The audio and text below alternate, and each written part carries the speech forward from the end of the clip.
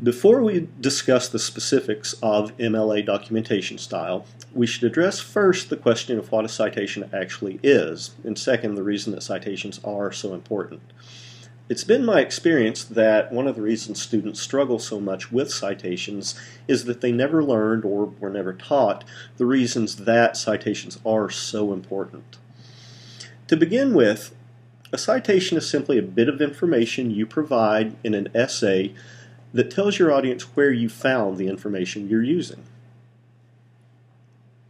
Anytime you take information from somewhere else, a book, a magazine article, a movie, a song, an interview, you must tell your audience where you found it. Failure to do so constitutes what we call plagiarism, and that's an issue that we'll discuss in greater detail a little later. The citation does two important things. It gives your audience all the information they need to find the source material themselves if they want to,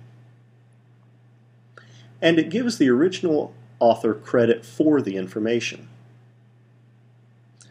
We have a number of ways to cite information, and a bit later we'll be learning one particular way of doing so, MLA documentation style. But before we get into those details, we need to discuss the reasons that citations are so important. First, as we already mentioned, citations protect you from plagiarism. This is a very real, very practical concern because, let's face it, no one wants to get in trouble. And again, we'll discuss plagiarism in greater detail later. The second reason that citations are so important is that they give the author credit for his or her work. Journalists, scientists, artists, and all the other people who compile and pass along information in this way typically work very hard, and we should acknowledge the fact that we are benefiting from the work that they've done. Third, proper, accurate citations acknowledge the fact that the information is the intellectual property of the writer or artist. Different cultures have different views of intellectual property, and those views have also changed over time.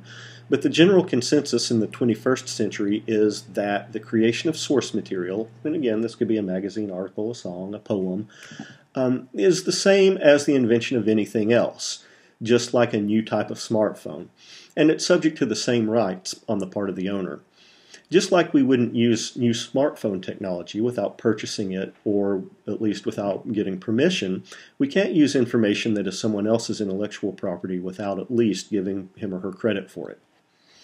The fourth reason that citations are so important is that they give your own research credibility.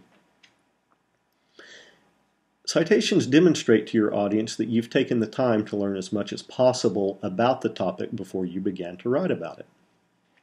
Fifth, and finally, citations give your audience all the information they need to find the source material themselves. Perhaps they want to double-check your research and just ensure that you're being honest and earnest. There's nothing wrong with that. Or perhaps your writing was so good that it made them interested enough in the topic that they want to dig into it more deeply themselves and learn more about it. Either way, good, accurate citations provide them with all the information they need to do so. And with those fundamental concepts in place, we're probably ready to begin an introduction to MLA documentation style.